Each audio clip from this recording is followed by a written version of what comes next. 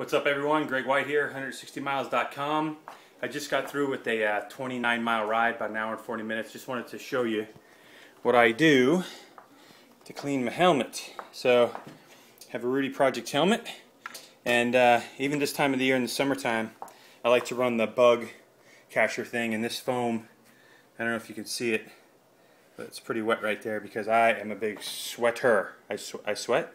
Anyway, Motorex has a helmet care product that's used for motorcycle helmets primarily, but it's all the same thing for bicycle helmets. So what I do, shake it up, turn it upside down, give it a quick spray, and then you let it dry for the next ride. So it deodorizes and it cleans, and it's all kinds of good stuff right there. So that's what I do to keep my helmet fresh and to keep me from breaking out. Alright? Like, keep my forehead from breaking out and stuff. So, anyway, just thought I'd kind of let you know that. Thanks for tuning into the blog. See you next time.